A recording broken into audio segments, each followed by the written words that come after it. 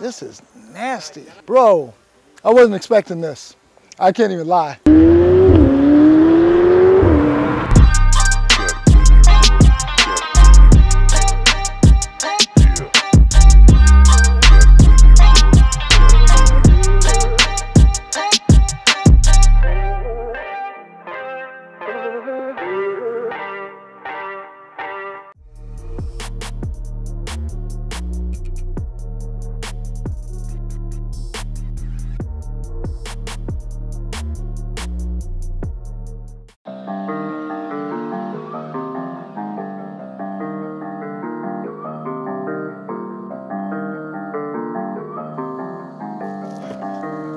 Hey man, about to go drive the McLaren Elva. The Elva. What in the hell is the Elva? You know what? Most of us have never even heard of the McLaren Elva. Hey, if you guys know what the Elva is, drop a comment here. Let me know what you think about this car. It's a $2 million car basically. All right, 1.7, but taxes, options, it's $2 million. So we're about to go see what it is. So I'm gonna get to drive with that baby. We're gonna see. Wonder if they'll let me do donuts.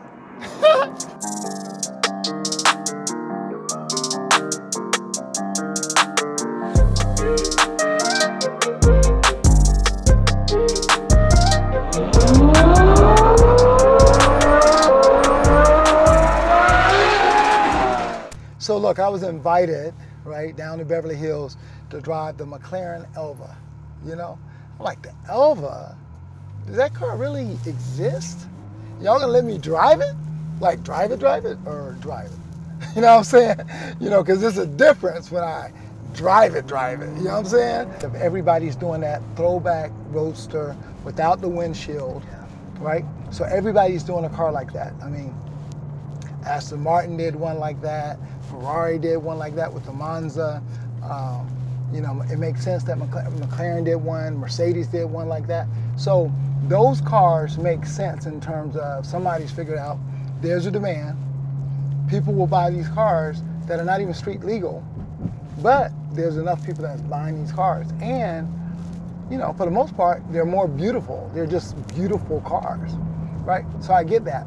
I don't get the speed tail though. Meaning I get that it's a hybrid technology, you know, like it's hybrid technology, so that's like dope. And it's so unique in terms of its look. It's like the F1, right? The modern day F1. Well, the old F1 blew everything away. You know, it just blew everything away. So I know the Speedtail has the seat in the middle, you know, and, you know, has crazy specs, but I kind of need it to be faster than the 765 LT. I think it's unique and I think it's very futuristic, but does it, you know, blow my mind in terms of aesthetics? How about yours? Nah, I don't know. Not me. Not you? It doesn't really blow my mind. It doesn't blow my mind in terms of aesthetically. So I'm very curious to see what this Elva, the Elva looks like relative to the Speedtail. This is the creme of the creme that McLaren has to offer. The only car that we're not going to see in terms of the creme de la creme is probably the F1. The F1's not here today, but we're going to see everything else.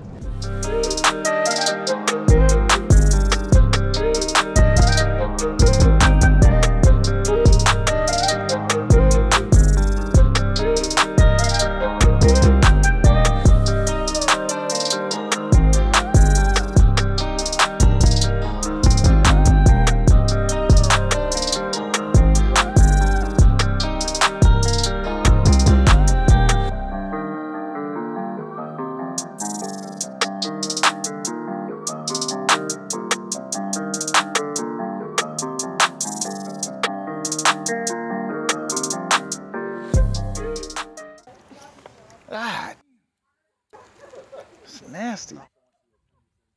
This is nasty. This is nasty. Bro, I wasn't expecting this. I can't even lie. This is amazing, right?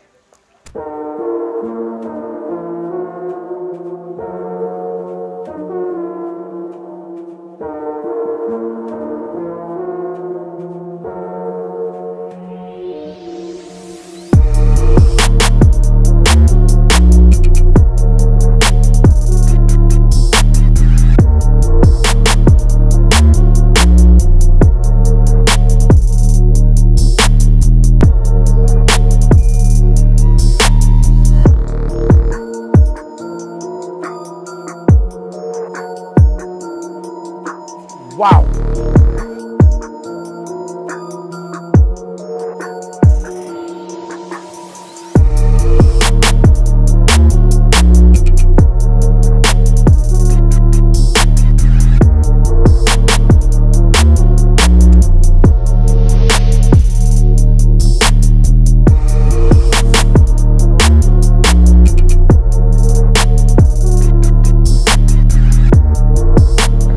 How you doing? Good to meet you. Nice to meet you as well.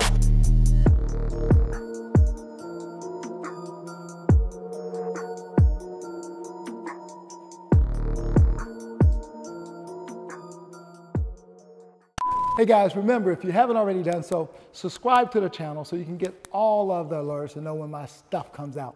Now look, a lot of people wonder how I've made my money. Well, I've made my money as a businessman, and I want to help you do the same. So download my free one-page business plan where I give you video tutorials to help you jumpstart your business. So guys, this car looks amazing. So Ricky and I were talking on the way over here, and we were saying, you know, you can't really tell what it looks like until you see it in person. Because you see pictures of these supercars, hypercars on video, on pictures, and it doesn't look the same.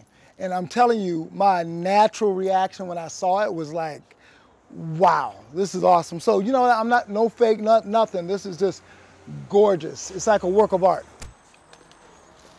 You can put your helmet on my seat for now, if you'd like.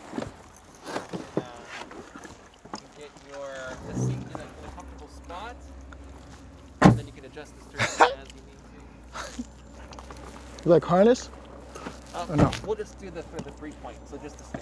So it has the harness seat belts and the regular 3-point. You know, the 3-point is the one that kind of just does this. The harness is when you're about to do something stupid, like on the track and like, yeah, go crazy. All right, so your steering wheel's in a good spot? I can bring it out? Yeah. Nice.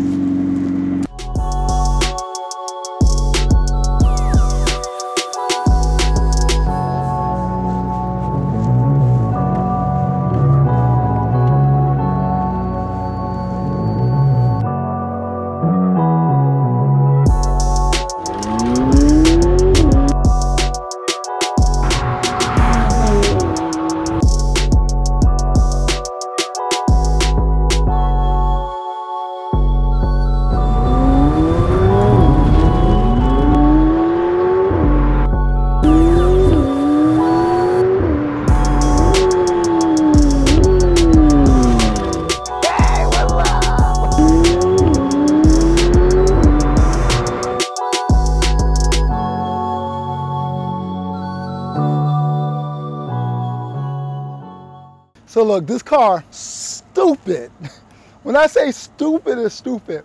Honestly, like when I say I ain't know shit, I don't know shit about cars. I mean, that's my new angle, right? I know nothing about cars because, you know, I know y'all watching, y'all like, oh, I know performance, I can drive, I know cars, blah, blah, blah, blah, blah. I watch a lot of YouTube about whatever, you know what I'm saying?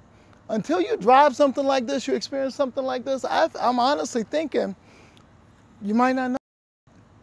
You might not know nothing about cars. It's a different experience. And, you know, somebody like $2 million, yeah, it's a lot of money. I don't care, you know, how much money you make, that's a lot of money, right? And so, but you know what?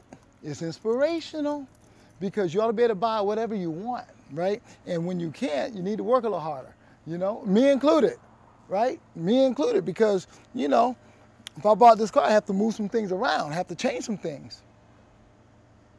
But how is that? Is that so bad? Is that so bad? Okay, so here's the thing though.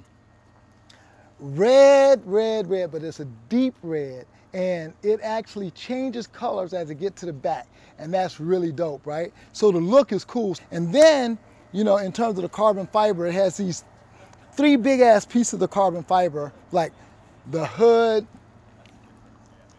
This particular side goes from all the way to that thing right there, all the way back here, and then you got the other side. So that's 3 pieces of major pieces of the carbon fiber.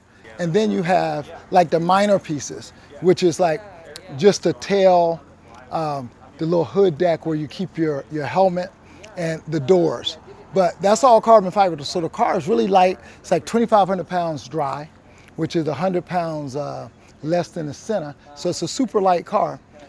And because it's so light and because of, you know, the design of the car, it's a super good handling car. So it handles well. I could feel it, you know, just taking turns and then just driving it, stepping on it a little bit. I can feel the power and how engaging it is. But then that little thing that goes up that prevents the air going into your face, that was super dope, right?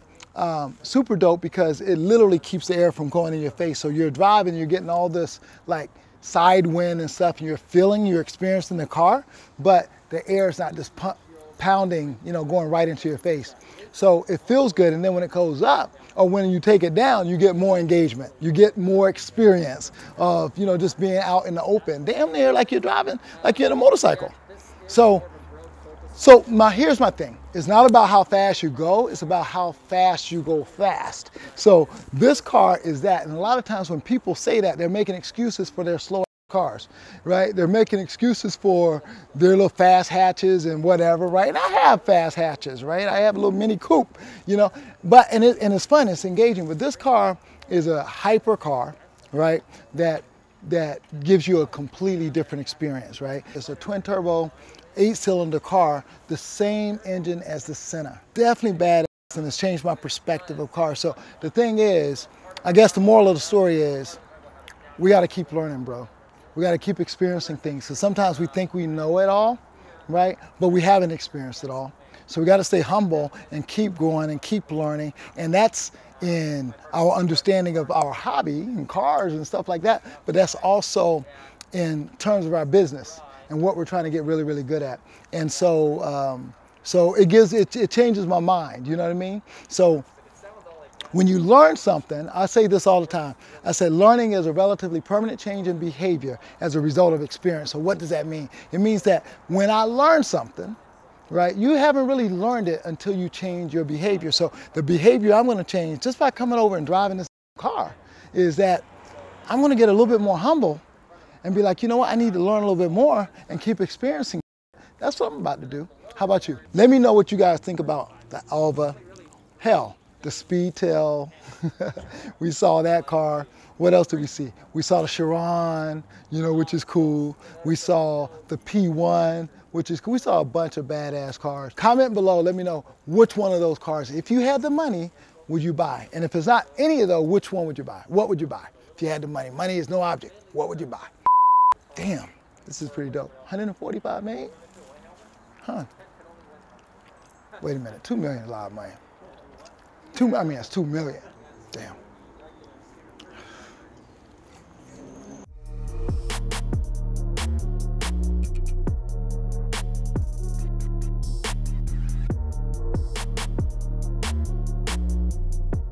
Hey guys, if you like this video, you gotta check out Lambros Part 1.